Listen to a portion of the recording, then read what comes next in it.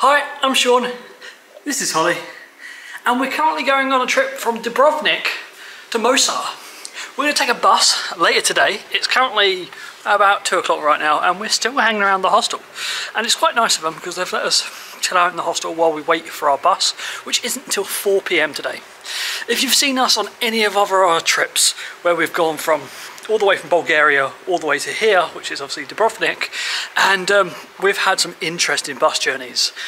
We hope it's a really boring video for you, but it never is. There's always something that goes on when we go travelling. Isn't that right, Holly? Yeah. Yes. I kind of didn't, last video didn't really show you this sort of area of the hostel, I just showed you my room. So this is the, what's this hostel called? Angie Guest House. It's right on the port bus station of Dubrovnik, and as you say, this is one of 2 kitchens we've seen. We were in a place just outside here, and we had a separate little building. That was our double little garden rooms, which is quite cool. And we could come up here and cook, but we had a fridge down there, double bed and whatnot. It's quite a nice hostel. People here are all friendly and chatting. We're just relaxing now. Right, so anyway, before I carry on waffling on, we'll see you on the bus. Fingers crossed that everything goes well.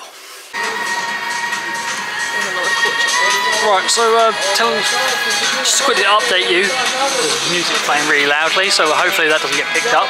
But what's happening now is our coach is running about 15 minutes late at the moment, so far, and no sign of it.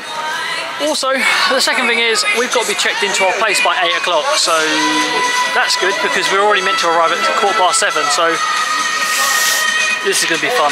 Sean spoke too soon. You literally spoke too soon in the hostel earlier when you spoke about it. You constantly.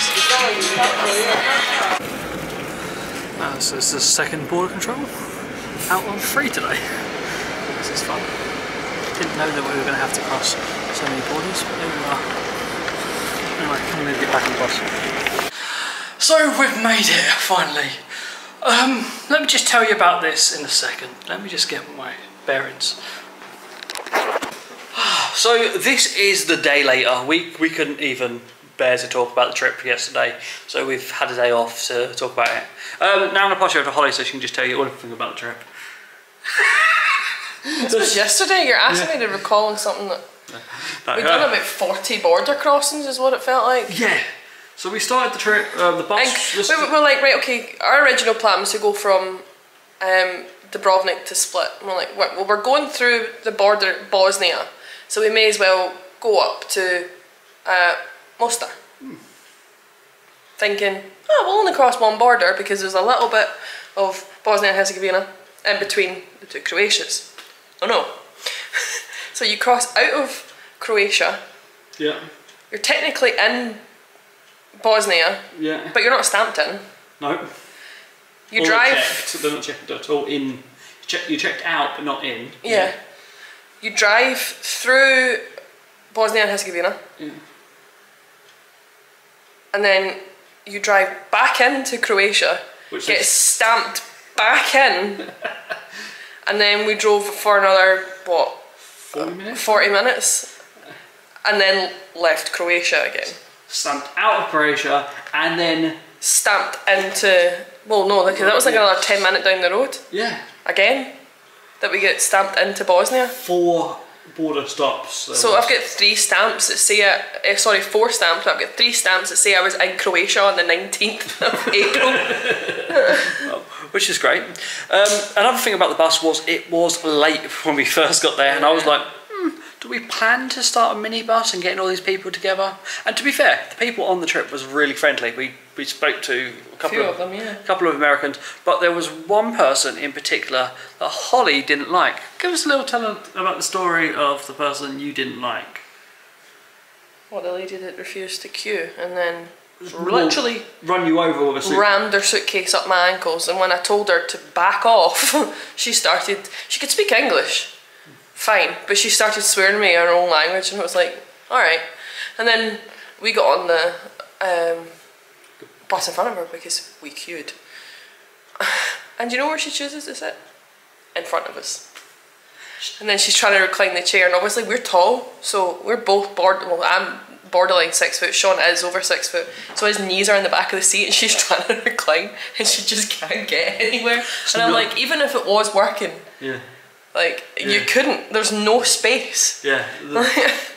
Yes, that was fun. But it's because she sat on a seat that we'd already looked at, because the chair in front of her was broken and permanently reclined. And we've learned through this, you check the seats before you sit down, both yours and the one in front of you. So a couple of other things I wanted to add about this trip is one, how we booked it. We booked it using Flixbus. Yeah. Again, we spoke about this before. It's quite simple, online. We had an issue before, and we thought it was Flixbus that was a problem, like not advertising, like it's saying it was only €1 for luggage. It wasn't. It was Montenegro that was ripping us off. Yeah. It was €1 for luggage. You have to pay an extra €1 to put anything in the hold, which is fair enough. It does state it on your, when you buy it on Flixbus. It says it includes your hold, which they don't check the size or the weight or anything of. And then it's €1 for larger luggage. But that's up until like a suitcase like this. Like it doesn't matter. What else was there? So we booked it on Flixbus. So again, Flixbus advertises Wi-Fi, toilets. It might do on their buses, but when they use a secondary firm like we have on the last two, it's not. They don't have Wi-Fi or toilets. So you just kind of, when you want to go to the toilet, you kind of have to hold it for like the whole trip. So beware when you do travel around Europe that there might not be any toilet stops, and on this one there wasn't any toilet stops, was there? No, but it was only meant to be 3.5 hours. Yeah, so it was how much? So it arrived half hour late. We didn't leave until 40 minutes later than we were meant to. We were meant to leave at 4. We didn't leave until 20 to 5, and then we didn't get in. We were meant to get in at 7:15. We didn't get in until 8:30. So we're an hour and 15 minutes late. Yeah. And our Airbnb, as we said before, was like 8 o'clock cut off, but luckily they were really nice and friendly.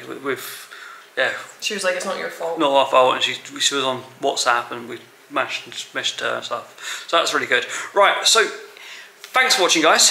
If you enjoyed this video and you want to know how to travel Europe, there's plenty of videos of us traveling across borders across Europe, isn't there, on the channel? But if you want to see what Mostar is like, then check out this video just down here somewhere, or I don't know. It'll be here in the next couple of days. So I'll see you again soon.